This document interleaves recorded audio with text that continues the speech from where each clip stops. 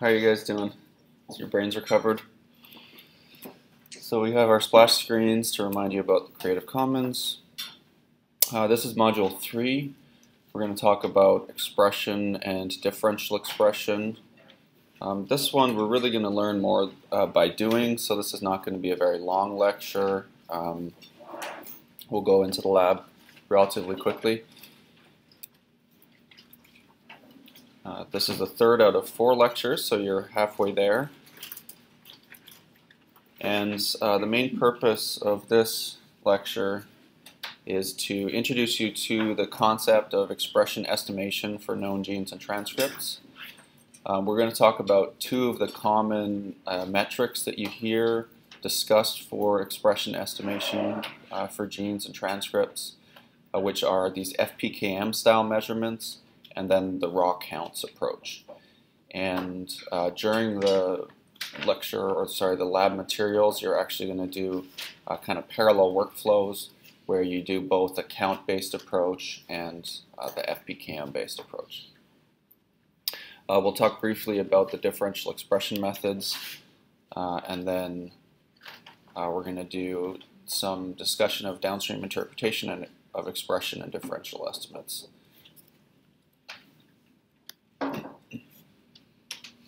So you guys actually have already seen a view like this yesterday from your initial alignments of your merged BAMs from condition 1 versus condition 2. And I think from that you could probably already start to kind of get a sense about how you would identify differential expression between genes in one condition versus another. At least in a sort of manual way, you could look and say, basically, are there more reads aligning to one condition to another than another, right? So here's an example where we're showing just 2 sets of alignments. A couple things are highlighted. These are the coverage are on the same scale, so you could very crudely infer that perhaps this sample is down-regulated or down-expressed relative to the top sample. That would, possibly be a slightly dangerous oversimplification, but just gives you the general idea. You can also notice in this more highly expressed sample that there's perhaps evidence of 3' end bias, where you have this coverage that's kind of high and then really tails away to almost nothing towards the 5' end of the gene. So the differential expression methods that we're going to talk about today attempt to formalize what we're sort of doing with our eyes and our brains in terms of comparing the amount of coverage at this gene locus for one sample or set of samples versus another. Probably one of the most basic and I think maybe the first way of estimating or normalizing, so to speak, expression for genes using RNA-Seq is the RPKM, or now more commonly referred to as FPKM measurement. RPKM or FPKM stands for reads or fragments per kilobase of transcript and per million reads, per million mapped reads. It's kind of the hope or theory that in RNA-Seq the relative expression of a transcript is proportional to the number of actual fragments that originate from that locus.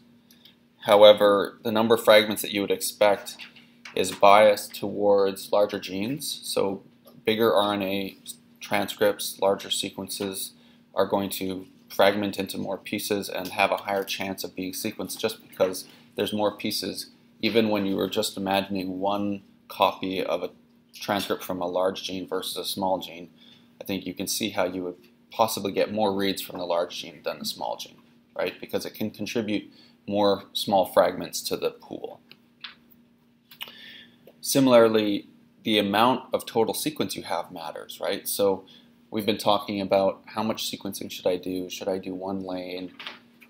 Should I multiplex 3 samples per lane, 5 samples, 10 samples? When you make those initial design considerations, you're dramatically altering the total amount of reads that are going to be available for that particular library or sample that's being sequenced. So you have to be careful if you're just crudely comparing, say, coverage like we were on the last slide. if the top sample was sequenced 3 times more, we might expect to see this increased coverage of that sample purely based on the additional coverage that that sample has available to it. And it might have nothing to do with biology and increased expression of this particular gene. So we need to account for that. So FPCAM or RPCAM attempt to do that. It started out being named as reads per kilobase back when there was really just single end reads. But when we switched to paired end reads, we started thinking about sequencing the fragment with these 2 read pairs. So we're counting the fragments, not an individual read. So that's why we say FPCAM now, mostly. So the formula or equation for our FPCAM is quite simple.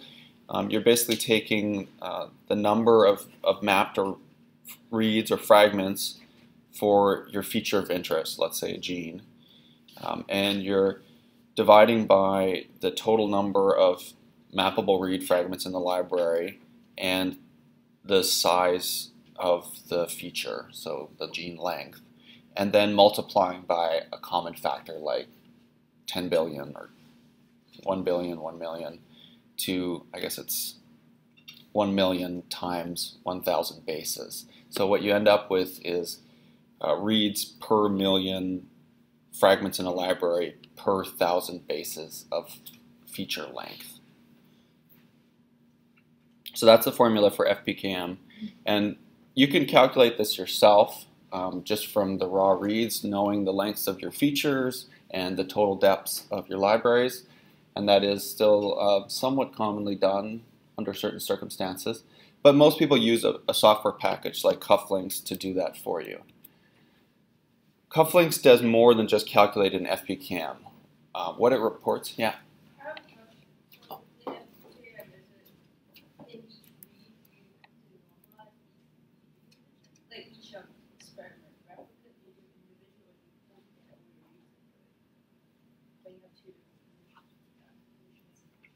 The FPCAM measurement is done on the per sample library or per library, yeah. You don't pool them all together, yeah. Because one of the things you're trying to account for is differences in total depths between samples. Yeah. Yeah. But like yesterday, we pooled like the biological replicates before, like they're merged now. So that will be what will go in. So we're not, no? We merged those just for convenience of display purposes so that when we went into IGV, we would see more data. So you want to feed in each individual sample, even if it's replicates? Yes. In this case, we're going to run cufflinks, or cufflinks on each individual sample because we want that per sample normalization. And the part of the way that cuffdiff works, which we're going to talk about in a minute, it uses variability from replicate to replicate in its statistics to calculate differential expression. So we have to start with the individual replicates. Yeah. Another thing that Links does, it attempts to account for bias related to GC content. And that could have something to do with some of the biology that happened in the library. That could vary. So, because you make the library on a different day or with a different batch of reagent in the library. So you intend to treat a unit of data as a replicate that you should process independently through this procedure. So which means that we should not also technical replicates should be able. Even technical replicates should be separate. What do you mean by technical replicate? For the same sample, if you want to really read 2 or 3 times, you should have a similar, or to see the difference between your whole RNA processing. So Yeah. The biological replicate, but the technical replicate, so that your RNA, based on whatever process you did, was. Yeah. So there's a lot of different levels of technical replicates. I mean, the simplest level would be everything is exactly the same, but you do another lane of data, for example. You could think of that as a technical replicate, right? That's a good question. I think, in general, those kind of technical replicates are so highly reproducible there's so little variability between them that you can probably pool them together. I mean, that's commonly the case. Like, let's say you do one lane and then you decide, oh, I didn't get enough total depth. I need a little more, and you run another lane. People will often pool those together, but in that case, it's the same library event. Yeah. It's the same PCR reaction. Exactly. It's the same ligating the adapters on. It's the same everything except loading onto the machine and producing some data. So I think in cases like that. But let's say it's a different library construction event. Let's say you did one library, you sequenced it, and you weren't totally satisfied. Maybe you saw, I don't know, maybe an RNA-Seq, it's a bad example, but high duplicate rate or something that caused you to be concerned. And then you made a new library from the same sample and resequenced it. So it's not a biological replicate. It's still the same biological sample, but it's a more different technical replicate. Then it gets trickier, whether you merge that before running this analysis or whether you keep it as a kind of replicate. That's what I was wondering about. So when you use, for example, you are getting rid of ribosome RNA by RNA-Seq method. For the first time when you do the RNA, you have some stock RNA, you go with the whole process, do your RNA-Seq analysis, you find something wrong, go back to the original RNA extraction, still do the whole process. This is still a technical replicate. But so this will verify that if you did any wrong step in doing RNA processing. So Yeah. are we supposed to merge them or treat it in I think, yeah, that's a hard to answer question to answer, but you're almost now doing two experiments, right? You're comparing two biological conditions, and you're now also comparing potentially two processing methods. So you probably would want to keep them separate and analyze, look for differences between the processing methods. If you can convince yourself that despite having redone everything with new libraries and so on, that the data is highly consistent with very little variability, maybe you could convince yourself that it's safe to merge it before proceeding with the biological condition comparison. But can you convince your reviewers? Yeah. We definitely will always try to sort out these kind of experimental details, like what kind of library prep method we're going to use, decide on something, and then produce the data for your biological experiment consistently, right, and have that be the basis for your comparisons. Because otherwise, what if you have, even if they're fairly similar, but there are definite differences from your different prep methods, then you merge them together, but you have some of this merging of different methods happening in your normal, but not your tumor. And now you think you're seeing tumor normal differences, but you're really seeing differences between these pre-processing methods. You're basically introducing the very real possibility of batch effects. And there are statistical methods to try to correct for batch effects, but you need to think about that. Like if you use two sets of animals, basically do the testing experiment at two different times that you actually potential batch effect. Yeah. So you can, there is a method for normalizing. I mean, there are ways of analyzing. Unfortunately, we don't cover this in this course, but there are certainly ways of detecting batch effects, and there are ways of attempting to correct for them. There's a software package called Combat in R that's, I would say, the one that I hear the most about people using, the most popular, to control for batch effects. You can usually see a batch effect in PCA. Yeah, exactly. Something like PCA plot or some kind of clustering analysis will usually pull it up. There was a recent controversy involving RNA-Seq data where they did different tissue expression profiling from mouse and humans and compared, and the authors claimed to have shown that, how did it work? There was more differences between tissues and between species or vice versa, and that was contrary to what had been reported previously. I guess previously they'd shown that liver and liver from mouse and human cluster more closely together than the tissue is more important than the species, basically, and they found the reverse. But then when other people saw this published and started digging into their methods, they found that the libraries that were constructed for the mouse tissues and the human tissues were done in different labs at different times with different protocols. And they did kind of some detective work and were fairly convinced that it was all batch effects, basically. So it's definitely something you want to think about. Okay, so cufflinks. Cufflinks is the method that we're going to use for expression estimation. It's one of the most popular, it's probably the most popular method, maybe. It's one of the most popular for sure.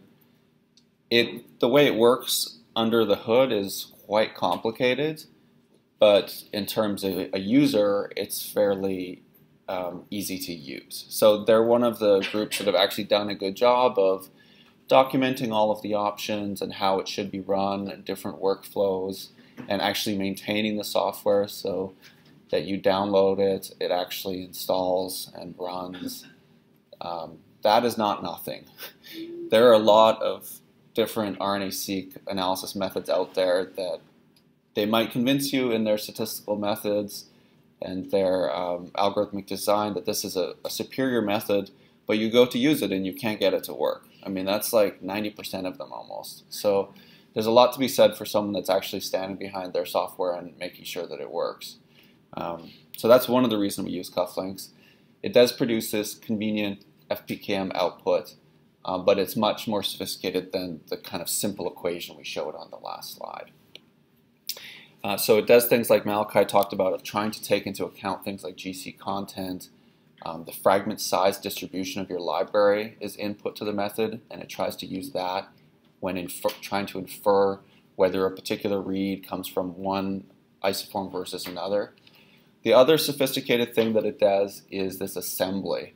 So it's the first thing it tries to do is basically, you can give it a known transcriptome as a kind of guidance, but it almost in every mode still attempts to basically infer the transcriptome that is in that sample. So if there's a unique or novel exon-exon junction that's a result of some aberrant splicing pattern in your data, cufflinks can detect that, add it to its own model of the transcriptome, and then correctly assign reads to that novel junction and potentially novel isoform, rather than trying to force it into some other existing isoform. So if that all works as advertised, that has a lot of advantages, right? The first thing it does is it takes all the reads across the genome, because remember we've aligned with a spliced aligner, but still to the whole genome, and it creates bundles of fragments. So it basically says, it looks like all these alignments belong together. What it's really trying to do is spot gene loci. So it's trying to say, like, let's not do a transcriptome-wide assembly all at once. Let's first focus on this gene locus. For this gene, all of these 1 million reads probably are coming from this locus, from different isoforms, but from this one gene. That's what it attempts to do. And then within that bundle of fragments, it tries to determine or assemble the different isoforms. So that's what's depicted here. What you'll find is that for most gene loci, at least in human, which is maybe one of the more challenging genomes to do this in, the different transcript isoforms, and almost all genes have different transcript isoforms, we've come to learn, they share a lot of content. So they'll have maybe 10 or 20 exons, and there might be 2 isoforms that are basically identical with all the same exons being used in the same splicing pattern, and maybe 1 exon is skipped. So it's actually quite challenging to tell from RNA-seq data which reads belong with which isoform, right? Because most of the exon content is totally overlapping and could belong to equally any of the transcripts that involve those exons. So cufflinks tries to basically spot the differences. So it'll look and it'll try and find places where there are reads that are spliced in such a way that they indicate kind of mutually incompatible isoforms, where there's a splice junction across what is otherwise an exon, so that this read couldn't possibly belong to the same isoform that this other read belongs to. And it uses these mutually incompatible fragments to draw different paths through a graph. So that it basically produces a connected overlap graph where you have things like here these reads are probably from a common exon that's shared by all the isoforms, but then they diverge at some point. And these fragments, these alignments aren't compatible with each other. So it tries to identify the minimal paths that would explain this graph and produce a model of transcripts for that locus. So in this case, it's inferring that there are 3 transcripts. One that is basically one big exon, one that has splicing between 2 shorter exons that overlap with the first one, and then another with 3 exons. And once it's inferred these transcripts from this graph, it then goes back and tries to say, okay, which reads belong to which isoform? Some of those are kind of already decided because they were part of the information that created the idea of the transcript in the first place. So like this yellow fragment comes from the yellow transcript, the blue fragment comes from the blue transcript, and so on. But then all the other reads can, can belong to one or more of these different putative isoforms with a certain amount of probability. So like all these gray or black guys, they could equally belong to any of the 3 isoforms. Some of these red fragments could only belong to the red isoform, and so on. This pink guy could belong to the blue or the red, but not the yellow. You see how that logic works? And from that, it tries to basically assign a probability that each read belongs to each fragment and come up with an estimate of the likely transcription of each of the isoforms given all of the data. And the model for that is, as we said, quite sophisticated, and it tries to take into account information like GC content and fragment length distribution.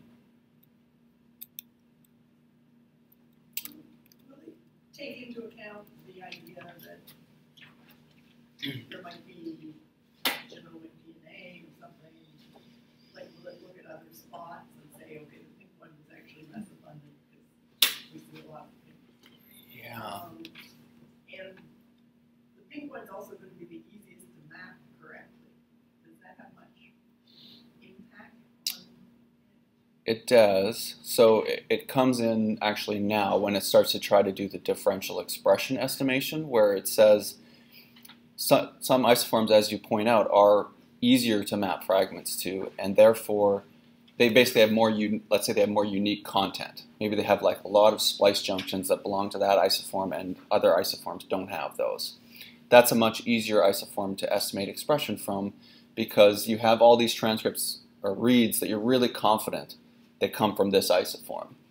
So the level of uncertainty on the estimate of expression for that isoform will be lower than the amount of uncertainty on another isoform that shares all of its content with a lot of other isoforms. And it uses that amount of uncertainty in the differential expression statistic.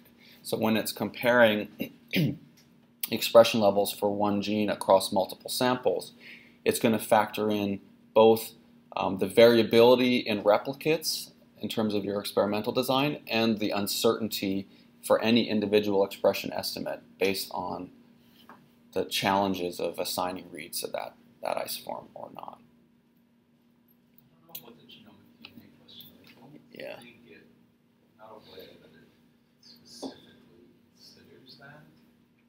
And I think that if you have differences in genomic DNA contamination between your conditions, that could be a problem, especially if there's significant differences. I think that it's kind of similar to the mitochondrial, the amount of mitochondrial and ribosomal RNA that you have can also vary pretty substantially from one sample to the next. I don't think it explicitly has a method for dealing with that either, but what you can do is define a set of transcripts to be ignored when it's doing its differential expression analysis, and it's common for people to create a mitochondrial ribosomal GTM that basically says these transcripts, I'm not interested in measuring them. It's not part of the biology I'm interested in, but they're the kinds of genes that tend to be really highly expressed and where there's something in the library construction like ribomines that is perhaps happening inconsistently from one others that want to kind of mask out those regions from the analysis. Yeah. The differential levels of genome contamination, I think, could definitely be an issue. They will, in some cases, cause cufflinks to make mistakes, right? And start to imagine there are transcripts there that aren't really there and things like that. It'll probably result in greater uncertainty as well, though, for the estimation of expression from those loci, because it's basically more noise. So that might be taken into account in the statistics. It might reduce your power to detect significant differences. It's the same thing for unprocessed RNA as well. Yeah.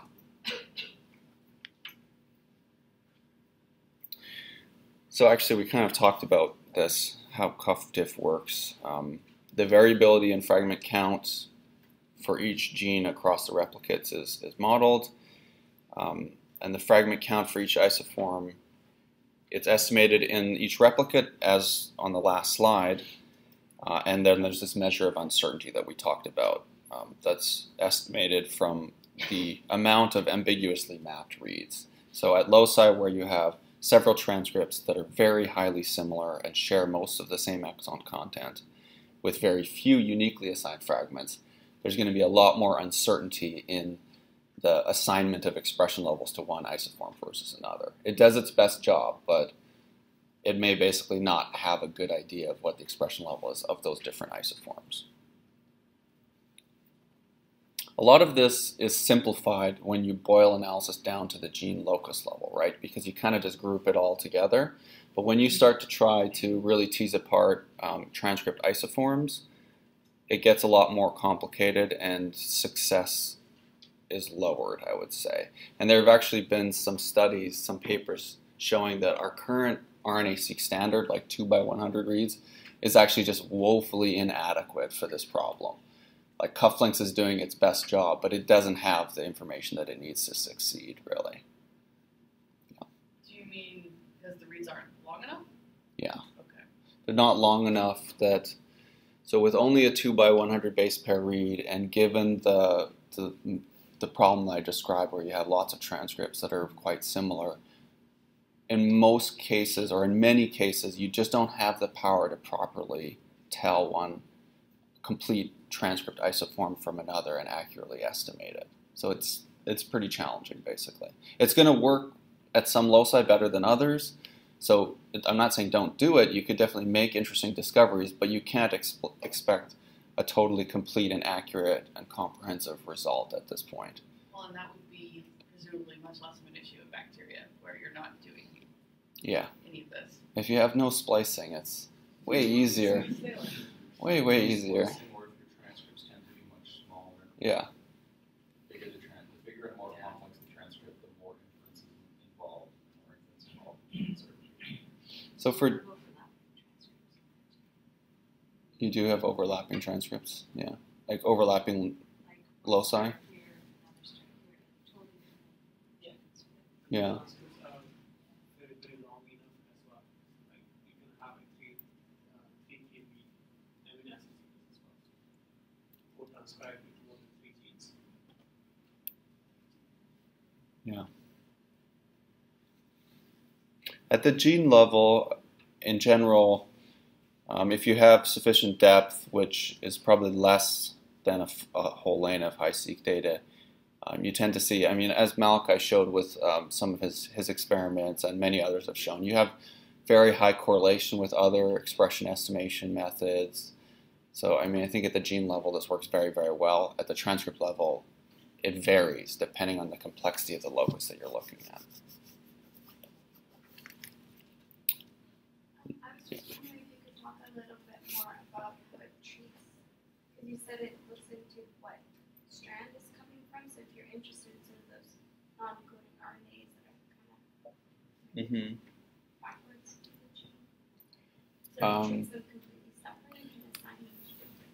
So if you have stranded RNA-seq data, that's a parameter that you can set when you run it to tell cufflinks, I know what the strand is, and it will use that information as well. So that will help it a lot, actually, in those cases where you have overlapping genes on alternate strands. that removes a big additional source of uncertainty. Just like the problem where you have multiple isoforms, it can be hard to tell whether this read comes from one isoform or another.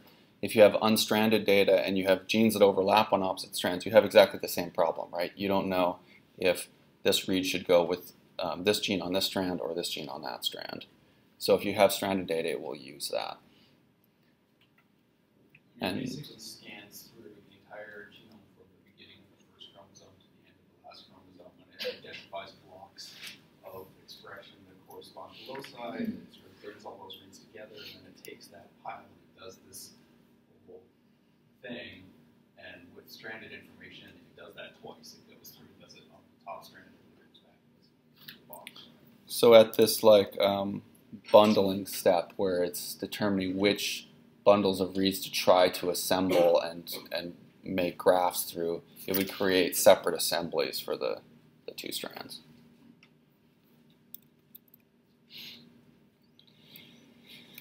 Right, so the variance estimates for the biological replicates and then these measures of uncertainty are used in a statistical test to identify differentially expressed genes under a beta-negative binomial model.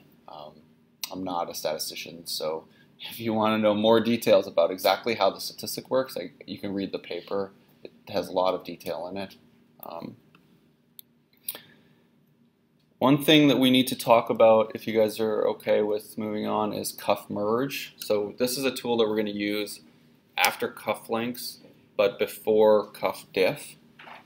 And the reason for it is that we need to merge different cuff links assemblies together. So someone asked whether we're going to assemble our merge alignments or the separate alignments. We're going to do the separate alignments, right? So for each sample, we're going to run cuff links. And it's going to try and infer its idea of the transcriptome from each of those individual samples. Even though we're going to give it the known transcriptome as a guide, it's still in some cases going to say, you know what, I think there's an exon-exon junction here. The problem with that is it doesn't happen the same way every time in different samples, right? In some cases, there's going to be legitimate differences between the samples where there's a unique alternative splicing happening in one condition and not in the others. But there's also a sampling problem where if you don't have enough data, just because of the distribution of reads across your transcriptome, some details about the transcriptome might be missed in one sample versus another. So their representations of the transcriptome aren't going to exactly line up. But when you want to do differential expression analysis, they need to line up, right? You can't look at the expression level of a gene or a transcript across all your samples if your genes and transcripts are defined in different ways. So the cuff merge step basically brings these things together into a parsimonious representation of the transcriptome. So it also does some filtering steps, so it filters out some problematic bundles where you have known issues with alignment. It does that in a kind of heuristic way where it'll eliminate, for example, a loci that has a bundle that's just got like a crazy amount of alignment that's unrealistic even for a really highly expressed gene. Although you have to be careful with that because sometimes it can be fooled by a really highly expressed gene. You can provide a reference GTF to merge the novel isoforms and known isoforms. But basically it makes a new GTF file that's based on your data, but that's a consistent representation of the transcriptome across all your samples. So now you can compare apples to apples. So it'll have representations of transcripts that might exist in one sample but weren't detected in another sample. And we need that. And in fact, those might be the most interesting things that we're looking for, right? So after we run cuff links and cuff merge and cuff diff, we're also going to look at cummerbund, which is a kind of final tool that lets you take the output of these tools, specifically the Tuxedo Suite tools, and produce useful visualizations like distribution plots, correlation plots, MA plots, PCA plots, we talked about those, heat maps, and even it does a nice job of showing you gene or transcript level alongside the actual transcript structures that have been predicted. So that can be useful, especially with these modes of cufflinks where it's basically determining novel transcript isoforms and things like that. We're going to go through all these plots in the lectures, so I'm just showing kind of like a highlight of the kind of stuff you can get from Cummerbund. This package, I wish it was a little bit better supported than it has been. I want to say like the postdoc who created it has moved on or something. It still works, but I feel like slowly over time it's working less well, which is a shame because it gets you really far fast. A lot of the steps that we've run till now are reasonably straightforward, right? Like once you understand how to create the command, you can run it on your data, and running it on one BAM file is the same as running it on the next file. So once you've figured that out, you're going to be pretty comfortable with that. You can almost automate it, right? But when you get to the point where you have your expression estimates and your differential expression, it's going to be like, what now? There's all this possible analysis that you can do, and that each one of those is like, oh crap, how do I learn how to make a histogram? How do I make a heat map? How do I make a PCA plot? Cummerbund does a lot of this stuff for you, like with one or two relatively simple commands, and it understands the cufflinks and cuffdiff output. So you can kind of just point it at a cuffdiff analysis and say, give me heat maps, give me whatever PCA plots, and really quickly get some quite nice visualizations to help you understand your data. So it's really useful in that respect, but the disadvantages of it are that it's maybe not being as well supported as it used to be, and if you want to make tweaks to it, of course, it's because there's so many layers of abstraction to get you these nice plots with simple commands. To change them is then in some ways more challenging than if you were to create these plots through a more old school method, like with your own R code or with a software package maybe you're more familiar with. So we're going to provide example code for both in R to use Cummerbund and to kind of do just the do-it-yourself R analysis. Alternatives to FPCAM. So there's kind of two camps in the world, some that like the FPCAM approach and others that believe that everything should be done, at least when we're talking about differential expression analysis, directly from the raw read counts. So instead of calculating these FPCAM values, they basically just try to assign each reader fragment to a known set of genes or transcripts and determine raw counts. So for this, you absolutely need to know what your genes and transcripts and exons are. Otherwise, you can't assign a read to them. So it doesn't have a step where it tries to do an assembly or infer transcript isoforms. You can do that yourself and then provide those definitions to one of these counting tools and then count based on some new representation of the transcriptome. But it's more common to just obtain a GTF file from like Ensemble or UCSC and say, given this BAM file of alignments and this representation of known genes, assign each read as best you can to a gene and just give me the counts. And then with those counts, you can do a lot of different statistics for differential expression using different, mostly R packages. So the tool we're going to use is called HT-Seq Count. There are others, and the output is basically a read count table. So this analysis is much simpler than FPCAM. There are pros and cons. I usually use FPCAM when I want to leverage some of the benefits of the Tuxedo suite. So if I want to infer novel isoforms, if I want to use Cummerbund, if I want a good value for visualization. So raw counts aren't very good for creating heat maps, for example, because they're not normalized in any way, and interpreting them is, you have to be very cautious about interpreting raw counts visually. So FPCAM is usually really useful for that, calculating fold changes, etc. People typically use the raw count method because they believe the statistical methods for the differential expression are more robust.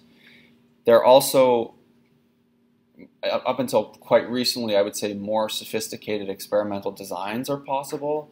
So maybe you have like time series data, or you have some kind of like condition A versus B versus C versus D, like a complex multi-level experiment. And there are specific packages in R that would accommodate those experimental designs and do the right kind of ANOVA or ANCOVA or whatever that you want to do in terms of statistics for that experimental design. And that wasn't really available with cufflinks and cuffdiff. It was more just A versus B differential expression. It seems like they've slowly added a lot more of that feature richness to the Tuxedo suite though, so I think that differentiation is not as clear as it used to be.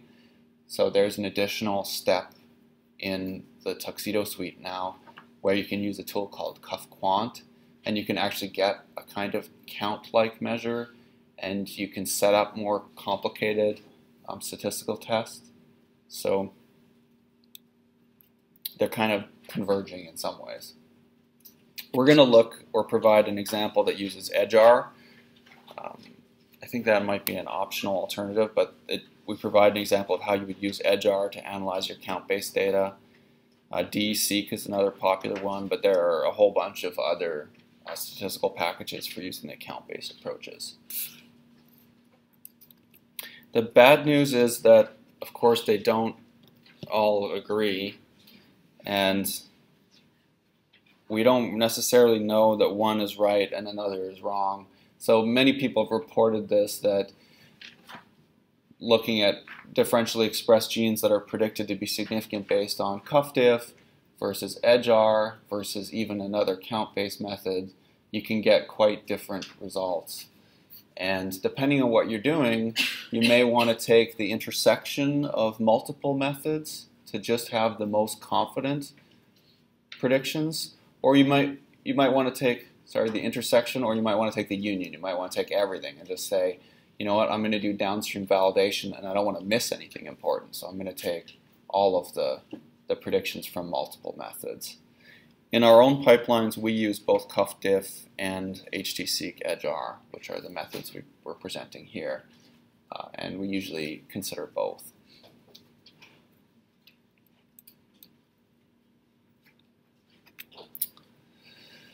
So before moving on to the labs, I just wanted to review a few things, lessons learned from microarray days. It's getting to the point now where some people haven't even really been exposed to microarray data because we've been doing RNA-Seq for a little while now. But there's definitely some lessons that maybe haven't fully been translated over. Probably the most important is that fancy sequencing technology does not eliminate biological variability. So in the early days and even until now, you'll have people that design experiments where they're essentially comparing one RNA-Seq library to another. Because RNA-Seq is expensive, that might cost them like $4,000 or $5,000, and they want to try out RNA-Seq, and they might discover something interesting in the way of a really unique, novel alternative splice pattern or something. But if you're looking for differential expression, you can't really do that, right? You need biological variability, or you need to account for biological variability if you're going to do differential expression statistics. So, and it's no different for RNA-Seq than it was for microarrays. So 5-10 years ago, if you submitted a paper and you compared 3 normal samples to 3 tumor samples with your microarray data, it's very likely that a reviewer would say, whoa, this is way underpowered to say anything. And you need to run more samples, you need more replicates, you need a larger study. Because RNA-Seq has been quite expensive, there have been a lot of studies done like that. And it's kind of, I mean, it's proof of principle type stuff, but it's not really powered to do what they're trying to do. So I think like the price of RNA-Seq basically still needs to come down before we start seeing a lot of large-scale good RNA-Seq studies. If you look through like the gene expression omnibus, right, you can find hundreds, thousands of studies that involve thousands or hundreds of samples.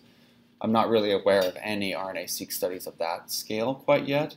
There's a few big projects like GTAX and TCGA have done quite a lot of RNA-Seq but it's not really an experiment per se. It's just a survey of what's out there. And that's great if you're looking for like recurrent fusions, but if you plan to like replace what you were doing with microarrays with what you're doing with RNA-Seq, you need to think about the exact same kind of power analysis issues and the need for replicates.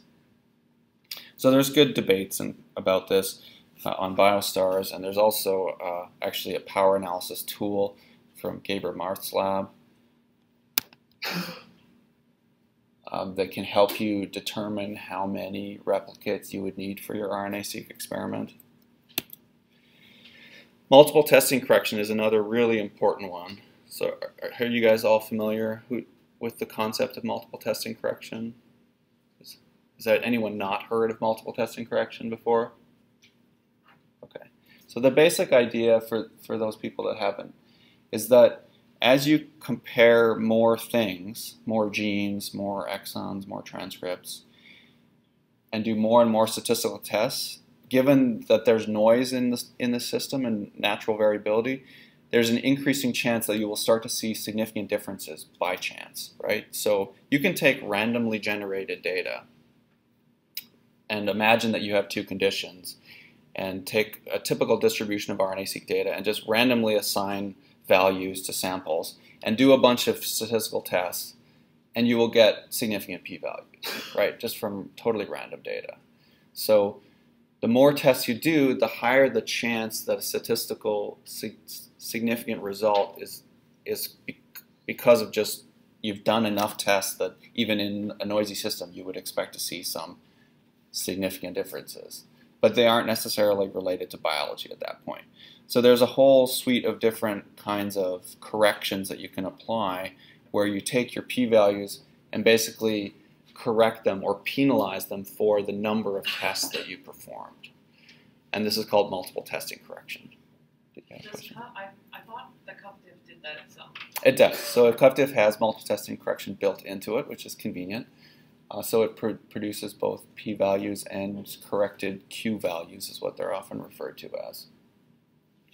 So you just need to be aware of that you need to consider multiple testing correction here just like you did in array studies, but in many ways it's actually worse because there's a lot more features now, which means there's a lot more potential tests.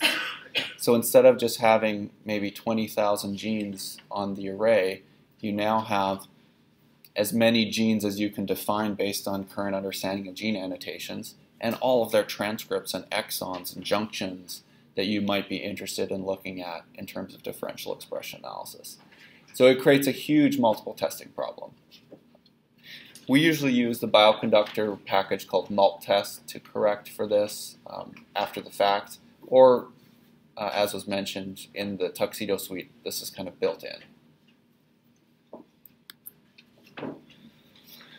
Unfortunately, the downstream interpretation of expression analysis is kind of a topic for an entire course, and I think CBW probably does have courses like that last week. So if you missed that, sorry, maybe next year. The expression estimates and differential expression lists that you'll get from Cufflink's CuffDiff, sort of the end of this workshop, can be used for many downstream purposes, right? We do provide some examples with Cummerbund and a supplementary R tutorial about how to format the output and start manipulating it in R and making different visualizations and doing things like clustering and heat maps. But there's all kinds of other analysis you could do. So maybe you want to do classification analysis. Maybe you're looking to build a model that can predict your one condition from another. We do that in the cancer world a lot. I provide a couple tips there for learning purposes if you're interested in getting into classification analysis. Weka is a good learning tool. And I used the Random Forest R package. And this slide is actually out of date because we have developed a BioStar tutorial. There's actually 4 tutorials that will take you from, we use array data as an example, again, because you need a lot of samples if you're going to think about doing classification analysis. But the principles are the same. I think in the first tutorial we pull in the array data and create like a matrix of samples by gene expression. But you could get that from your RNA-Seq data And then the subsequent tutorials go through how you would build a classifier based on that data. Pathway analysis is a common question. Once you have your differentially expressed gene list, people often want to look for overrepresented pathways. There are commercial options like Ingenuity pathway analysis. We use that sometimes. And then there are kind of free options like Cytoscape. And there's a ton of bioconductor packages if you want to do it in R for pathway analysis. And there's a whole section on the bioconductor pages to talk about different pathway analysis options. So that's it for the lecture side. We're going to jump into the tutorial for Module 3 now. Recall that what we've done so far is we've gotten our raw data, we've done read alignments against the reference genome, actually using the GTF file for our gene annotations. And now we're going to compile transcripts and estimate expression levels, and then do differential expression after this cuff merge step. And then finally we'll visualize the results with Cummerbund and or the supplementary R tutorials that I mentioned.